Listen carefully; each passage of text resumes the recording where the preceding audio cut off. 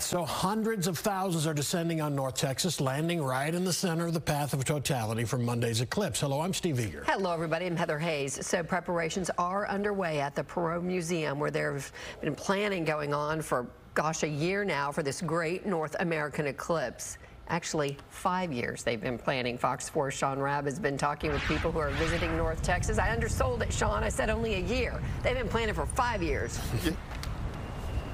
Yeah, they've been planning for a long time. Let me tell you, we're here at Clyde Warren Park. Take a look. People are just laid back, having a great day. It's a great Friday out here at Clyde Warren, but across North Texas, there are folk in our community from everywhere, literally everywhere. And you know what? They're all expressing eclipse excitement.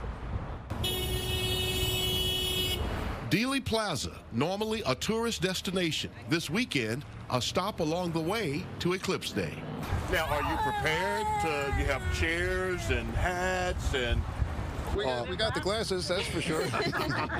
We met the Clark clan from Jersey, not yet sure where they will post up Monday. That's a game day decision. Depends on where the clouds are. I'm hearing the weather isn't going to be that great, so we got the car. We're going to be mobile. We'll figure something out. The Kochs from Canada, camping out with friends in Fort Worth for the celestial event, recall an eclipse as children. I remember there was an eclipse, but I don't remember the experience. But as an adult, it's nice to see.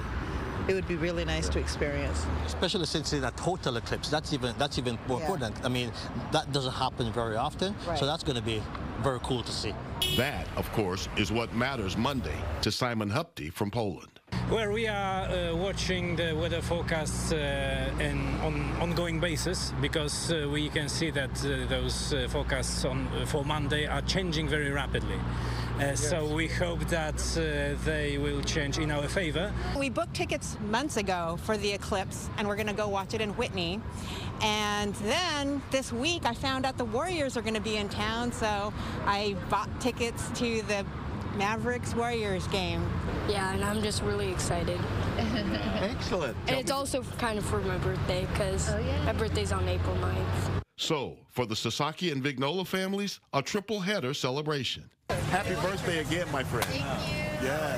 Fair Parks, where Dominique Zakur, here for 2 weeks from England with her kids, will experience eclipse. Well, we've planned to maybe go to the Discovery Gardens, because I've had a look up, on Google just to see.